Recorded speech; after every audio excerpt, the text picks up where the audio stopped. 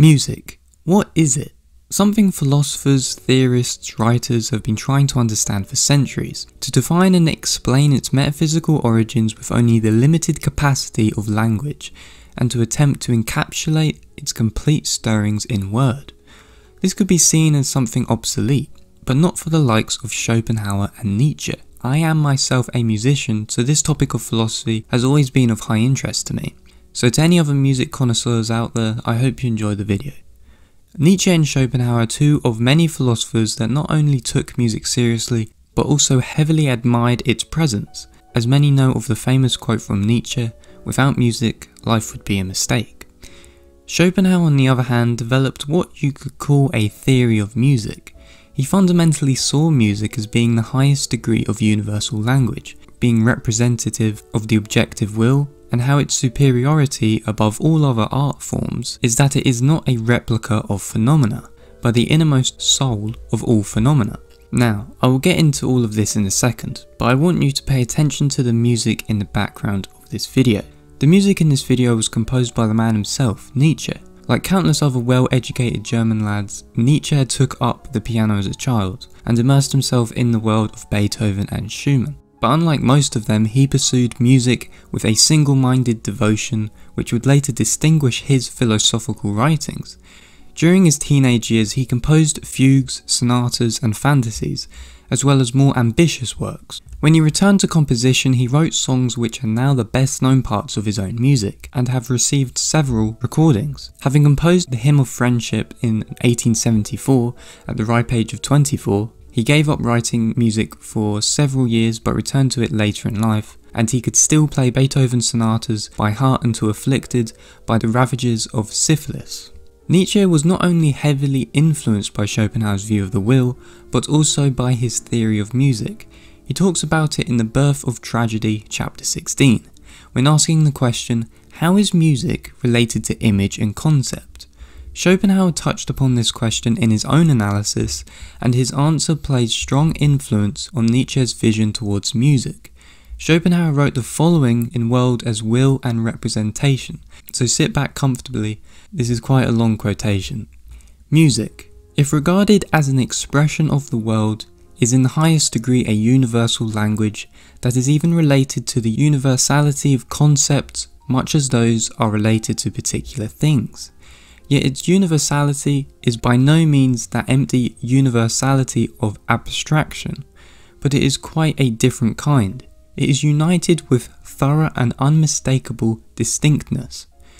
In this respect, it is like geometrical figures and numbers, which are the universal forms of all possible objects of experience and are a priori applicable to them all, yet are not abstract but perceptible and thoroughly definite. All possible effects, stirrings and manifestations of the will, all the events that occur within man himself are included by the reasoning faculty in the wide, negative concept of feeling, can be expressed by the infinite number of possible melodies, but always in the universality of mere form without the material, always only according to the in itself, not the phenomenon, as it were the innermost soul of the phenomenon without the body. This close relation that music has to the true nature of all things can also explain the fact that, when music suitable to any scene, action, event or environment is played, it seems to disclose to us its most secret meaning, and appears to be the most accurate and distinct commentary on it.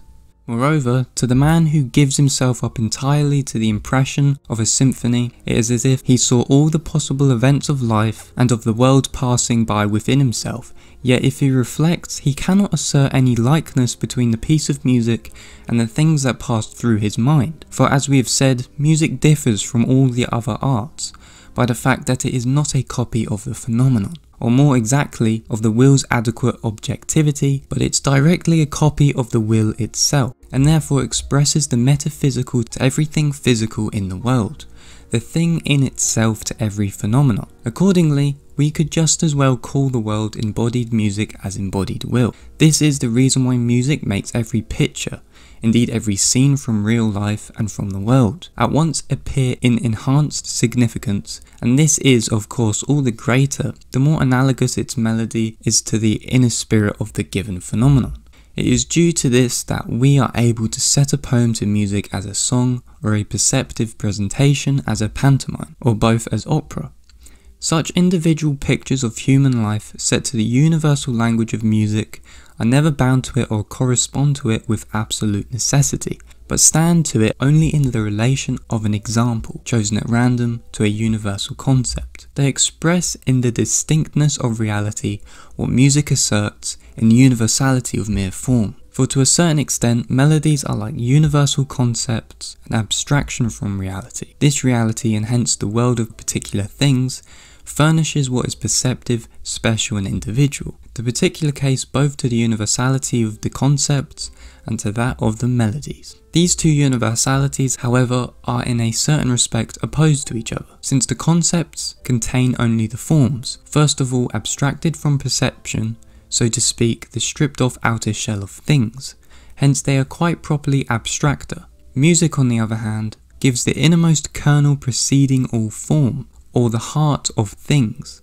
Even other examples of the universal expressed in a poem could correspond in the same degree to the general significance of the melody assigned to this poem, and so the same composition is suitable to many verses, hence also the vaudeville. But that generally a relation between a composition and a perceptive expression is possible is due, as we have said, to the fact that the two are simply quite different expressions of the same inner nature of the world. Now, when in the particular case such a relation actually exists, thus when the composer has known how to express in the universal language of music the stirrings of will that constitute the kernel of an event, then the melody of the song, the music of the opera, is expressive. But the analogy discovered by the composer between these two must have come from the immediate knowledge of the inner nature of the world unknown to his faculty of reason. It cannot be an imitation brought about with conscious intention by means of concepts. Otherwise the music does not express the inner nature of the will itself, but merely imitates its phenomena inadequately. All really imitative music does this. Now there's quite a lot to unpack in this, but I will get straight to the main point. Music is not the replication of phenomena or the physical in reality, because music is produced, in Schopenhauer's view, by the stirrings of the will which create feelings, emotions and so on. This is not the same as phenomena, because phenomena in this sense is based in the physical, not the metaphysical, which is that where the will resides. What I love about this is that the justification in Schopenhauer's theory for why music is the highest degree of universal language, or the superior to any other art, is that true music is not produced by replicating phenomena, because that is what negates the will and creates imitative music, which in the process reduces the potency of the phenomena itself.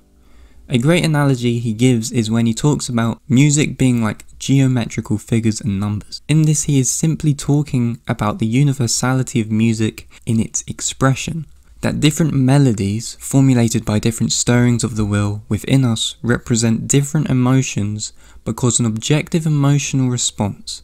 This is why he says that the universality of music is not simply abstraction, but of distinctness and thorough in feeling and perception, just like how geometry and number are thorough, universal and distinct. This entire view of Schopenhauer on music is something Nietzsche picks up on when he is talking about the new dithyramb in Euripidean Greek tragedy, which is produced after Socrates, the rational, theoretical man with scientific spirit whose influence ruined Greek tragedy. The new dithyramb sacrilegiously degraded music into an imitative counterfeit of phenomena, of battle for example, or a storm at sea, and thus robbed it of all its mythopoetic power. For if it seeks to delight us solely by compelling us to seek superficial analogies between a process in life and nature and certain rhythmical figures and musical sounds, if our intellect is supposed to be satisfied by the recognition of those analogies, we can no longer be in a condition to respond to the mythical, for the myth wishes to be seen as a unique example of a universality and truth that gazes into infinity. True Dionysiac music is just such a general mirror of the universal will. Every concrete event reflected in this mirror is immediately broadened out for our emotions into the illustrations of an eternal truth.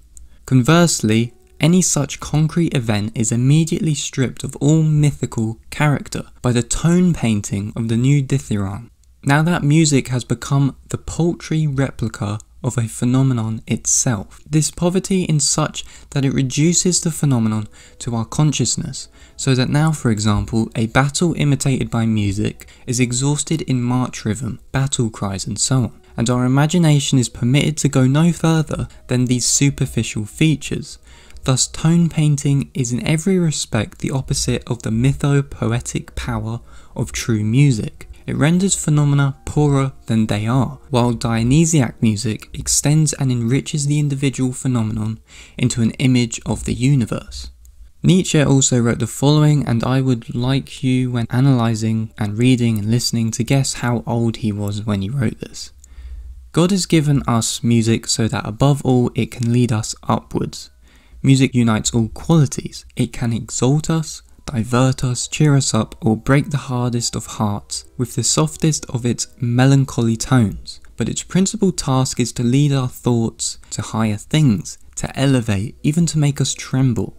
The musical art often speaks in sounds more penetrating than the words of poetry, and takes hold of the most hidden crevices of the heart. Song elevates our being and leads us to the good and the true. If, however, music serves only as a diversion or as a kind of vain ostentation, it is sinful and harmful. Nietzsche only wrote these lines 2 months before his 14th birthday. One of the most interesting developments in Nietzsche's views on music was in his love of Wagner, that then turned to disillusionment as he claimed, "Wagner belongs only to my diseases." But why did such hate develop towards Wagner? This is a man who is considered an idol for Nietzsche as well as a friend. Certainly a great deal of this disillusionment stemmed from his own personal connection with Wagner. However, by converting to Christianity and Wagner's development towards nationalist German feelings and anti-Semitic views, Wagner had sealed his friend's descent into disappointment. Nietzsche wrote in his essay called Nietzsche contra Wagner, expressed that, though he admires Wagner's ability to express suffering and misery, his decadence and overly dramatic effect, especially in using an unending melody, is dangerous and chaotic to the rhythm. This kind of music is suffocating, and according to him, music should make us feel the need to dance. Perhaps he would not feel so strongly about Wagner if he did not feel as if the music was attempting to trick and lie to him. But to Nietzsche, if you attempt to manipulate a person with music, then you are destroying the very essence of music. As he states later in the essay, that the stage should not become master of the arts, that the actors should not become the corrupter of the genuine, that music should not become an art of lying. Deleuze in his book Nietzsche and Philosophy understood him best when he states, "In Nietzsche, we the artists equal we the seekers after knowledge of truth equals we the inventors of new possibilities of life." In The Birth of Tragedy, he is more greatly influenced by Wagner and sees him as superior to other opera composers who are concerned with the smallness of the modern mind. In contrast, Wagner expresses the deepness urges of the human will. He writes that he must return to a time before Socrates, who was responsible for the death of tragedy, as he brought in an age of rationality. This brought upon an imbalance in art, which he believed to be at its finest when it sat between the edge of being Apollonian and Dionysian. The Apollonian nature of art is giving form, structure and coherency, whereas the Dionysian aspect brings life and passion, breathing a soul into the music. Although The Birth of Tragedy, one of Nietzsche's first essential books, was criticised heavily by scholars of Greek literature, and Nietzsche himself had held some reservations about it later in life, he still continuously remained steadfast about his views on the Apollonian and Dionysian role in art and music. So I hope you enjoyed the video. If you want to get involved in the discussion, comment your thoughts down below, subscribe, and if you are feeling extra generous, you can support the channel by donating a minimum of $2 on my Patreon. So if you're interested, links to my Patreon will be in the description and comments section below. Thanks for watching.